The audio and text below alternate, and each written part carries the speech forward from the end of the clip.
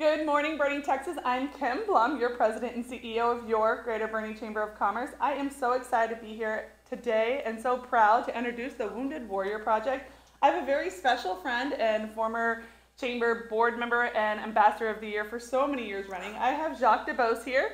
He is the director of the grassroots efforts for the West area. So Jacques, tell us some more about Wounded Warrior Project and what we can do for you here at the Chamber. Sure. So Wounded Warrior Project is a nonprofit, and we have a lot of programs to take care of veterans, wounded warriors. We have some of our warriors here with us today who are also staff and military members. So we support the warriors. We have family support programs. We have peer support groups. A big thing that we do is the benefits thing, so helping people with their VA benefits and their claims. I did my VA stuff years ago, but actually when I started with Wounded Warrior Project, they found more stuff. So they're working on mine now. So everything's free because we have generous donors who are passionate about our military warriors and want to make a difference in their lives. That's amazing. Well, you've always had just a servant heart and always just a leader in the community. So this is right up your alley, and we're so grateful to celebrate you at the Chamber. Tell us some more about how someone could get a hold of you or your team. Do we want to hear from Juan for a little bit and hear more about? So Brian's going to say a few words, and Juan will as well. So go ahead, take it away, Brian. Okay, thank you. I wanted to talk a little bit about my story and how I came to Wounded Warrior Project. My name is Brian Newman, and I served in the United States Army for 10 years, deployed 4 times, Haiti, Afghanistan, and Iraq, and I was actually traumatically injured on Veterans Day of all days, November 11th of 2004 in Fallujah. And I like to think that everything that I had done in the military had kind of prepared me to that point. That actually wasn't the worst day I ever had. Honestly, through the entire experience, I had all kinds of support. I was never worried. I knew I was going to live, but what I wasn't prepared for is when I came home. I think the hardest day I've ever had was about a month after my injury. I'm sitting at Walter Reed, which is the hospital up in DC that many of us come through. And it's the first time I'm trying to use a prosthetic. And the person that was helping me basically told me that you'll never be able to lift your arm above your head. And at that point, everything came crashing down. I hadn't prepared for what life would hold after something like this. I couldn't do what I did anymore. So as I continued to be a patient in the hospital, I looked at the organizations that were assisting people and what did I want to do with the rest of my life. I got that opportunity through the Wounded Warrior Project. They were a fairly new organization. They weren't recreating the wheel. They were doing kind of amazing things. And that's actually how I ended up here in Texas, in San Antonio. Brooke Army Medical Center opened to amputees, military amputees and burn victims about a month after I was injured. And I followed an amazingly wonderful and smart girl down here, who I'm married to now, who I met in the military. So I've been in San Antonio for 18 years, and to get to the point, I was the 13th employee for Wounded Warrior Project. I was the first one here in San Antonio. We started out handing out backpacks to service members who come back, having experienced that myself, coming back with absolutely nothing, no wallet, no clothing. Just getting a backpack, some comfort items, and some clothes was a really big thing. And I definitely associated immediately with our logo, which is one warrior carrying the other. I knew that when I went out in public and I had this logo on, that people knew I was a Wounded Warrior. They knew there was a story behind what I had done. So I've seen our organization grow from 13 people to over 900 now. Like Jacques was saying, we offer more than 15 free programs and services to almost 200,000 warriors and family members right now.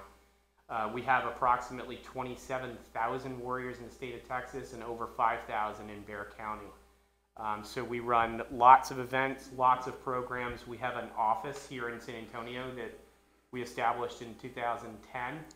We have 65 employees there, and we stay very active, and the only way that we can do what we do and have an impact on lives like we do is through private donations, through amazing people. We've never accepted money from government entities or anything like that, and a big part of that is our Carry Forward event that we'll be hosting here in October. So to everyone out there who's given to Wounded Warrior Project, knows about Wounded Warrior Project, thank you. You really have made a difference in the lives of veterans.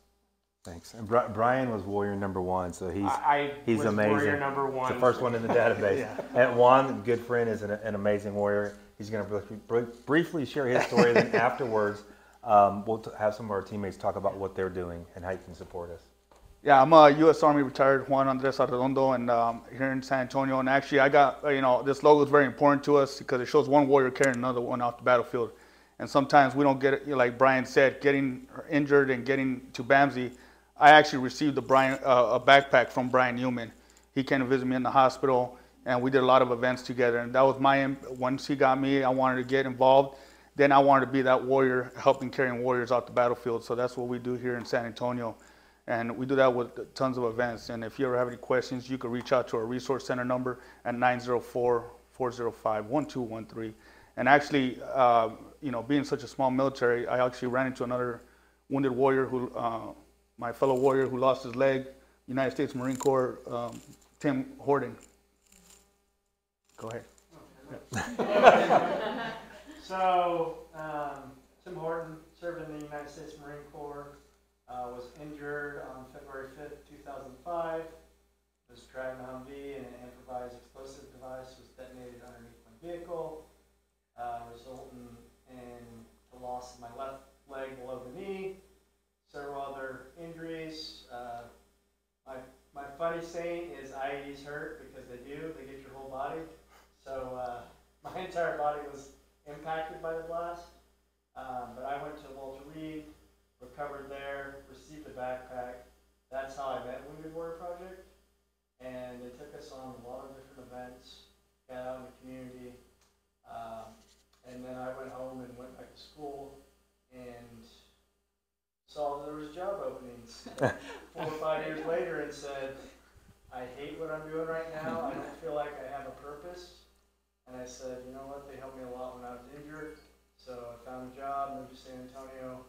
I've been in San Antonio since 2011, working with Wounded Warrior Project. And really, my team's role in the organization is giving out backpacks in the hospital. So we go to Brooke Army Medical Center, Audie Murphy VA Trauma. If there's other hospitals that we find wounded, ill, or injured, we go there. We help their families any way we can. Obviously, the government can only do so much, so being a nonprofit, a lot of times we can cut through some of the red tape and help out those families and kind of give them some guidance on what they need to do. So, a little bit about us. To register as alumni or family support member, you can go to woundedwarriorproject.org to register. You can also come to our office in San Antonio. It's located at 12672 Silicon Drive, Suite 105, San Antonio, Texas, 78249. Thank you, Tim. And then I just want the other team to know we're over time, but just to say who you are and what you do, and then we'll talk more after the ribbon cutting. Awesome. I'm Susan Delano. I'm the manager for the Carry Forward 5K that's happening on October 7th. My name is Lucila Lime. I'm a Bernie resident, and I'm part of our Soldier Ride team for the Wounded Warrior Project that does adaptive cycling events for our warriors. Go Soldier Ride. Do we have anybody else? No? Okay, thank you so much. Thank you, and congratulations for all the work you're doing and supporting the chamber. We Thanks. appreciate you.